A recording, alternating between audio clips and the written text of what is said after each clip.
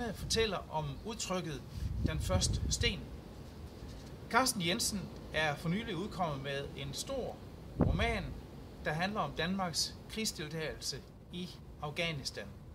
Og romanen hedder Den første sten. Og jeg mener, at en af hans pointer i bogen, det er, at Danmark har involveret sig ensidigt i den krig, altså på den måde været med til at kaste den første sten, men uden at kende tilstrækkeligt til afghansk kultur eller til den afghanske befolkning, med det resultat til følge, at man har skabt sig flere fjender, end man har skabt sig venner i Afghanistan. Jeg mener, at man for at forstå udtrykket den første sten, skal kende til den historie, som ligger bag udtrykket. Og for at finde den, så skal vi til Johannesevangeliet, hvor Jesus siger, at den af jer, som ikke har gjort noget som helst forkert, han kan da bare kaste den første sten.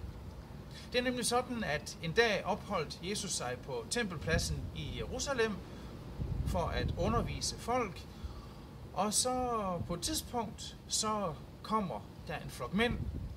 De er rasende, de er ophidsede, de er rødglødende, de har pågrebet en kvinde på fersk gerning i utroskab, og nu mener de altså, at hun skal stenes.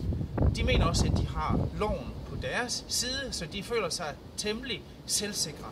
De har taget sten op, de holder dem i deres hænder, og nu mener de altså, at det her, det kan komme til at starte processen, og dødsdommen kan eksekveres over kvinden inden for det næste minuts tid. Men de vil godt lige forinden de starter, have Jesu holdning til de her ting. Derfor så spørger de Jesus, ja, ifølge loven, så har vi ret til at stene kvinden her på grund af utroskab. Hvad mener du? Og så må de så finde sig i, at det varer lidt inden han svarer. For han bøjer sig ned, og så tegner han i sandet, og så siger han, at den af jer, der ikke har gjort noget forkert, han kaster den første sten. Det får dem til at tænke sig om. Det får dem til at tænke indad. Det får dem til at tænke på, hvad de selv må have gjort i deres tilværelse. Og så finder de ud af, at ingen af dem er rene. Ingen af dem kan sige, at de ikke har gjort noget forkert. Så en for en kaster de stenene fra sig og går derfra. Og til sidst er der kun Jesus og kvinden tilbage. Jeg mener, at den her historie er helt fantastisk.